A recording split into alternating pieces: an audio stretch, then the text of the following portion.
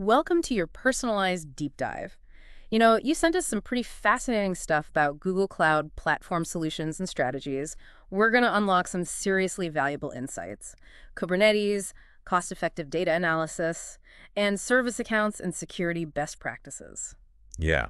And the range of real-world scenarios these sources address is really intriguing. We've got companies like EHR Healthcare, Mount Kirk Games, and even the Helicopter Racing League, each one with its own challenges and ambitions for leveraging cloud technology.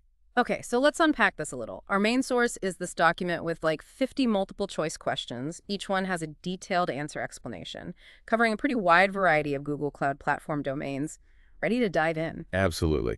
But before we jump into the specifics, maybe we should give a quick overview of the core Google Cloud services we'll be encountering, just to make things a little easier to grasp as we go. Perfect. So imagine I'm like walking into this Google Cloud Platform run for the first time. What are the key services I should know about? Kubernetes, Compute Engine, BigQuery, that sort of thing. Okay, so think of Google Cloud Platform as this massive toolbox.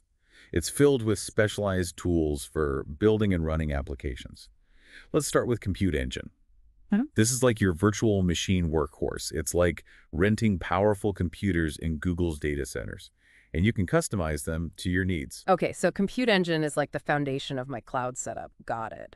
But what about managing all these virtual machines, especially if I have a whole bunch of them? Right, so that's where Google Kubernetes Engine, or GKE, steps in. It's all about orchestrating those virtual machines, especially when they're working together. Think of GKE as the conductor of an orchestra. It makes sure all the virtual machines play in sync. Oh, I like that. So GKE keeps things organized and running smoothly. Okay, so what about storing all the data that my applications are generating? I've heard of cloud storage. Yeah, that's essentially a massive, scalable hard drive in the cloud. It's where you keep all your digital assets, application files, user data, everything in between. All right, got it. Compute Engine for running applications, GKE for managing the virtual machines, cloud storage for keeping all my data safe and sound. What about analyzing that data, though? I've heard of BigQuery. Oh, yeah, BigQuery is a game changer for data analysis. Imagine querying massive data sets, terabytes or even petabytes, in seconds.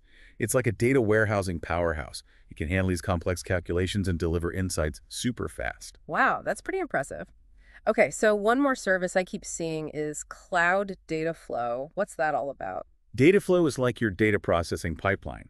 It handles both batch and stream processing. Think of it like a really efficient factory line, transforming and analyzing data, whether it arrives in a steady stream or in large chunks. All right, I think I'm starting to grasp the basic tools in this Google Cloud toolbox. You ready to tackle some of these multiple choice questions? I'm curious to see how these services all come together in real world scenarios. Let's do it.